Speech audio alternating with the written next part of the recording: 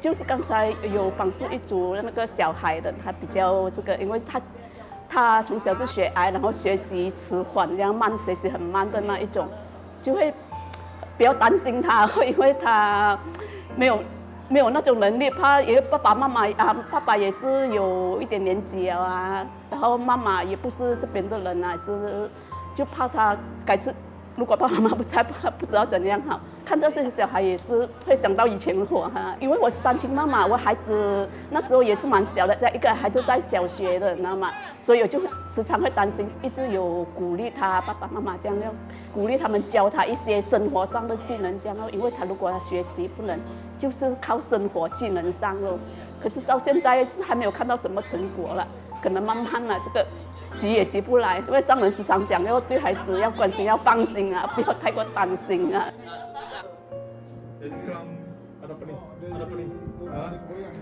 我有段时间我蛮执着，一下觉得那感悟，我们来了这么久都没有看到他改变，也没有看到成长，连我自己也都没有成长，是不是我们越做越不好？访视过后回家，孩子一再执着着想这些。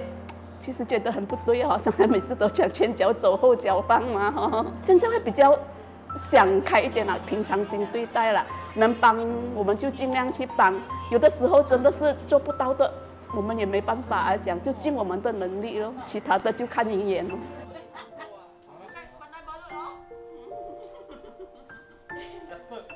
以前的时候是感悟，我觉得做什么我会是我。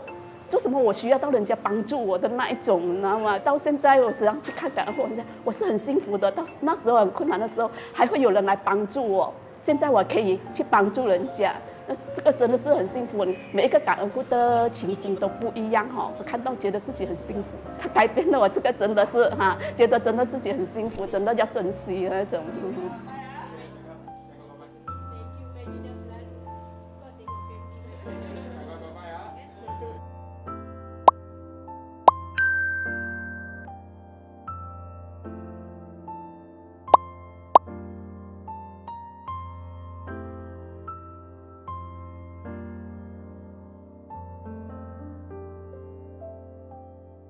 多一份善念，多一份平安。一人一善，远离灾难。